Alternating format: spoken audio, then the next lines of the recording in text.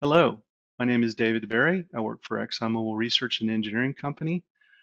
Today, I'd like to share with you some of the news around the world about industrial prototypes and testbed activities associated with open process automation.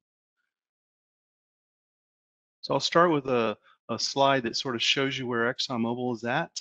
As you can see at the arrows across the bottom, we started with our proof of concept back in 2016. We have progressed through prototype activities at one of our research facilities, and currently we're working on testbed activities. All of this is directed towards someday being in a field trial. We are going to go ask for permission to do that here in a few months, and then we're hoping to have a fully commercially available design and systems available later. We estimate around the 2025-2026 timeframe. As you can see from the pictures, we have a research facility in New Jersey, and we set up a system. We took out a legacy DCS system. We upgraded it with the OPA-based architecture. And you can see the second picture on the right is of our test bed, which is located in the Woodlands, Texas, which is just a few miles north of our headquarters campus here in Houston. As you can see, the vision, our goal is standards-based, open, secure, and interoperable DCS architecture. So I want to tell you a little more about our prototype. So in the proof of concept, we were working on the art of the possible. And of course, the next step is, can you run a real process with this system? Is a system built of heterogeneous parts? We picked a pilot facility because of the ease of access, as well as it's our first try at running a real process. We found one that is a hydrocarbon catalyst processing facility. It produces data since it's a research facility, but you can see we actually had hydrocarbons, hydrogen, crude oil. We did run it at temperature and at pressure.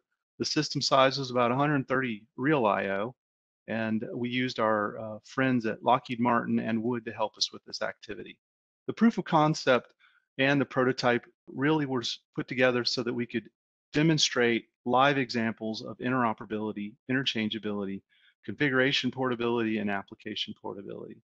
And so when we were done, we effectively reached what we call a TRL4 level, and we were ready to move to the prototype with a TRL6. And this comes from the NASA TRL levels of readiness. And you can see from the pictures, we used a number of vendors' products. So this is a mixed heterogeneous world. The middle picture in the bottom is actually our whole control cabinet, 34-inch by 34-inch tall cabinet. And the picture to the bottom right is actually the process. It stands about 12 feet tall and is probably 15 feet long and 8 feet wide. It is truly a pilot facility. We ran it for approximately 12 weeks. Sadly, COVID impacted the schedule of our operator, and we had to shut down a little early. We thought we would get to about 4 months operation, but we did have 3 months successful operation, and we did demonstrate that this OPA architecture could actually operate this facility as well as the legacy DCS system we migrated from. So moving to today, so that ended in about April of 2020, as we all know what was going on then. So we started working on a testbed facility, which is the next step past the prototype. And we started working with our friends at Yokogawa. We selected them to be the system integrator for the testbed. You can see from the pictures, we started with a facility and had to build our lab room. And as you follow the arrows, you can see it going from warehouse to lab room to equipment installed to actually people working in it. And as I said before, it's really close to our campus facility, which is nice and convenient. We get a lot of chance to go over there and run our experiments. So we have been actually running our experiments since probably about February of 2020. And we are still running them, getting ready for our field trial activity. As you can see, it's a bunch of racks that are put together with the various components from various suppliers. The focus of OPA really is to be able to create a system out of heterogeneous parts. We use the testbed to demonstrate the capabilities of the parts, qualify the vendors and their components for usage in the field trial at some point, and then sort of work out our design and our architecture details and questions we may have. Again, the test bed's goal is to get us ready for field trials. So at this point, I'd like to turn it over to one of my teammates, Mohan, and he'll tell you some more. So my name is Mohan Kalyanaraman. I work in ExxonMobil Research and Engineering, and I'm part of the business working group of the Open Process Automation Forum. I co-chair the Marketing and Outreach Subcommittee. I'm going to be talking about the demonstration systems and prototyping activities from OPA Forum end users members. So as end users, we firmly believe that open process control systems based on open architecture and defined standards would allow us to use the best-in-class components. It'll simplify integration problems and make it easier to insert new technology and drive innovation in the system, deploy control at the right levels, and have complete transparency to data and fully complete the picture on digital transformation. So the implementation of a standard has to be tested out always in a real system. And in order to accelerate the adoption of the OPAF standard, end user companies are actually taking the lead in taking the available components and assembling them into real systems to test against the standard. So in 2019, ExxonMobil and a group of end user companies joined together to test and to accelerate the development of OPAF-based systems. So we have a total of 9 collaboration partner companies, and you can see the list here, which includes Aramco, BASF, ConocoPhillips, Dow, of course, ExxonMobil, Georgia Pacific, Linde, Reliance, and Shell. So the companies will start their own testbed activities. They will share non-competitive learnings from the testbed systems. The collaboration partner companies plan to develop and conduct testbed experiments. Each partner will select their own system integrator and evaluate according to the latest OPAF standards. And in addition, the companies plan to progress to parallel field trials to test out real systems in actual operations. So this slide really shows you the various announced and demonstrated testbed systems put together both by the ExxonMobil collaboration partners and other end user companies. So in the top left panel, you'll see the demonstrator shown by BASF, and they called it the Open OPAF demonstrator. They showed it off at the Namur General Assembly in 2019.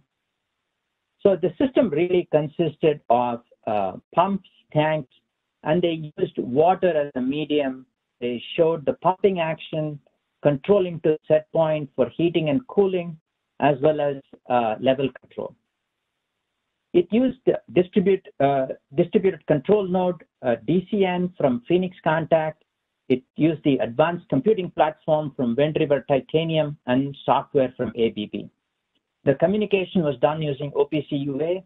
The interoperability of heterogeneous components was shown, and illustrated principles of open process architecture, open process automation, information models using MCP, and principles of Namur open architecture.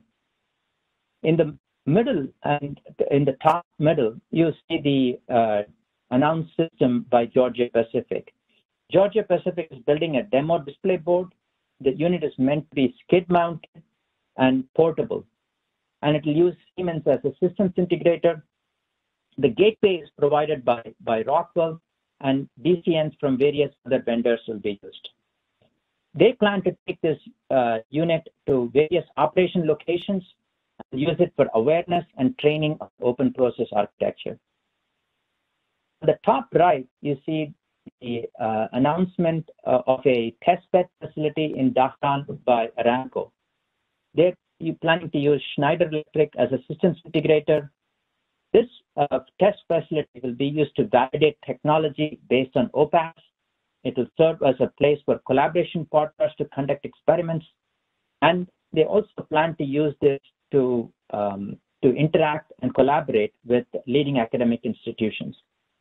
Ultimately, Aramco plans to use this facility to test and prepare for a field trial deployment of an open process system.